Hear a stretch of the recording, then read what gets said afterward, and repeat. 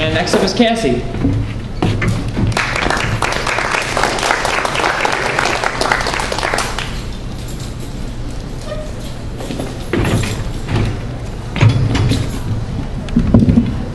Okay, so how many people here have had a relationship that ended up going completely down in flames, like never return, never ever patch up? Anyone? Okay, well, I just got done with one of those relationships, and it's only been until recently that I've been getting over it, and so this is sort of basically my dialogue. Mike, stop laughing. Alright, this is called What I Couldn't Say. Okay. Also, I'm terrified, so bear with me for a moment. The moments the words left me, so did the smile on your face. You asked me why, and I gave you no real answer, no real reason. I'd attempted before to make you see why I wanted our intimate relationship to die. I thought as friends, we were 10 times better. For 2.5 years, we spent growing closer together. But you wanted something more, something for a while I wasn't willing to give. But as Friday the 13th in February came, it was my heart and a dagger with it I handed to you. I gave you what you wanted, me, mind and heart, but no way would I give you my body right at the start. Little did I know I was sewing the quilt to my own end. But backing you up and hearing your loyalty and defending me made me think we might be able to make it. As summer hit, our time together grew and grew. All I wanted was to spend my time with you. And eventually I got my wish, from dawn till dusk, doing insane things such as chasing storms while tornado sirens blared, feeling high and giddy when they would start again after dying, going random places, taking backcountry roads. The towns nearby and even far away, the entire state was our playground. It was our paradise, our own slice of perfection and reality. But nothing lasts forever. As our time together continued, so did your views of the future, telling me your thoughts of what was to come to us. I began to grow wary, fearful of your image of me shattering, breaking us apart by speaking against you. I remember once, I attempted to show you. You got no idea the amount of pressure you're putting on me, man. You asked for an elaboration, saying you thought we'd work out, that this was the best relationship you ever had. I tried to explain, but nothing in my mind seemed to be able to tell you. That I doubted we would last, that I loved you, but was slowly seeing it wasn't the type you so desperately ached for. I thought it was me that was feeling wrong and swore to myself I would work to make it last. I shoved my doubt in the back of my mind and worked to find a way to make myself better. For me, for you. But with the absence of my doubt, other feelings came in their place. Annoyance of how you seemed to ignore me at times. Irritation at how you insisted after the first time I continued to kiss you. The first time I did, I found it to be highly over-exaggerated and even disgusting. I found it wet and warm, the smell of whatever you had eaten before brushing against my face. I remember when I told you about it too. I don't like kissing, leaving anywhere on me, from you, out of the statement. I remember all too clearly as you flashed me that grin of yours, telling me with the reassurance you would use with some naive child, you'll get used to it. If there was a God, I would have prayed to it that you were right. I swore again that I would try and make it work. Despite my efforts, nothing changed. I remained disgusted by kissing you.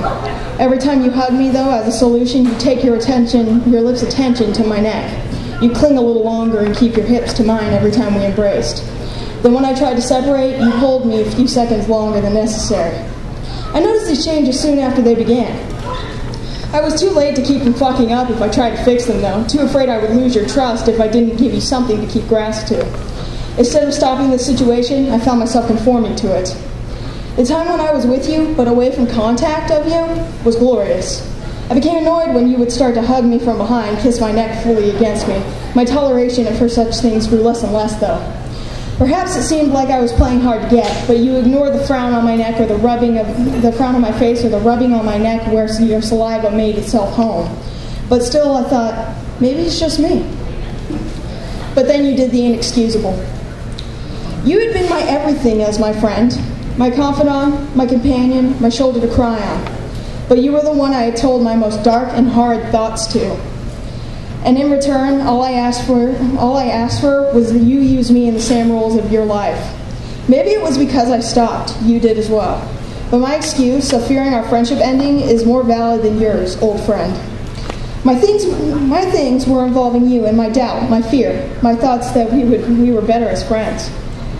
Clearly we were, as you stopped telling me what was bothering you, having nothing to do with me. You started telling another source who I'd get my information from. When I finally brought it up in a conversation, you said you didn't want to bother me. For 3 years, I had promised you I would always listen to your troubles and help you. 3 years? And you start to doubt the status of my ears, thinking I would not listen when I clearly asked, what's wrong to you, fulfilling my end of our handshake-sealed promise. Ha! Next time I do so with anyone, I will demand blood. It's said to be stronger. It's funny to think back and consider the events. That I would not send you telling another your troubles more than you not catching my hints that I wanted you to stop insisting contact, or that if I wanted contact in our relationship, that I could sit or lay with my top off, could change in front of you and you would make no advancement. You ignored all the other times. Why those did you decide to listen? My doubt was no longer back, no longer lingering, but in full fucking force in my mind. But for some really silly reason, I still blame myself. Maybe it's me. If only nearing the first attempt to break it off, though, there were other doubts, other thoughts. If he touches me on the cheek like he's stroking a cat one more time, I swear this isn't going to last. I knew it would hurt, no matter how I did it. I didn't want to stop all contact. I loved you, but not in the way you or I wished. I saw no happily ever after or realization of how I was stupid and you were the best damn thing in my life. How if I didn't have you, I would die. I did not see you dying without me either. I only saw and felt one thing. It had to end, if only temporary. I had tried 3 days before I broke it off completely, asking you to let me go if only for a little bit, telling you for the period of our upcoming trip, I merely wanted to be friends. When we came back, we'd be in full swing. That's unacceptable, was all you told me, telling me afterwards, please don't go, please, don't. Low voices, pleading, begging. It plays on my heart and you were victorious. I compromised that we start from square one, try again. For you, it seemed like a chance for you to show me who was in charge.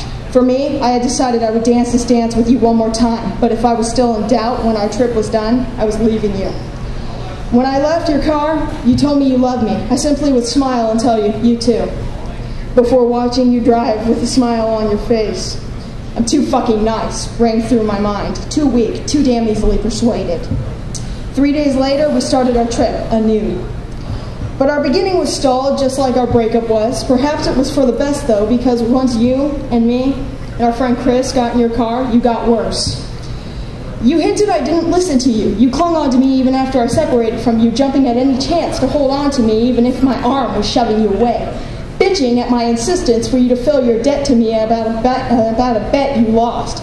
But for me to say on that Saturday, or was it Sunday, of our weekend trip, that was what made me snap finally, I would be lying. It was when you began to flip out over the smallest things.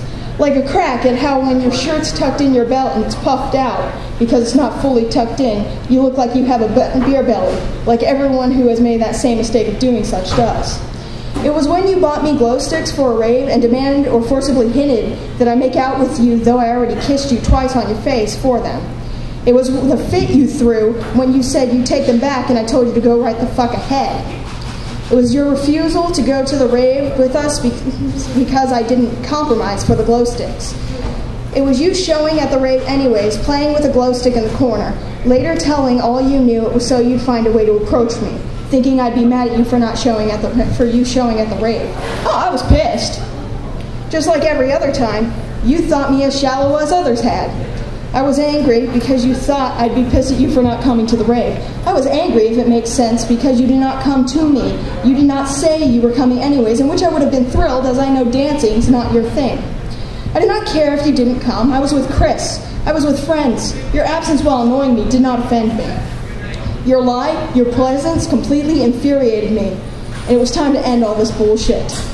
I was done. I left the rave, sitting at the wall, Chris beside me, taking the glow sticks I was now disgusted to have. My mind hazy with anger and determined as we spoke in angry and hushed voices. I told Chris everything. I told her what I wanted to do. I told her how our relationship I was attempting to end, how I had tried to before. She told me to think of a situation that would make us end peacefully, make it hurt less, and let there be something remain. I was all for it. The subconscious of my mind brought up everything kept inside to the surface and made it come to life. There was no "I want" as I was staring at your approaching form. There was nothing in me but 5 simple words. I'm breaking up with you. The moment the words left me, so did the smile on your face. You asked me why, and I gave you no real reason or answer. I had attempted before to make you see why I wanted our intimate relationship to die. Thank you.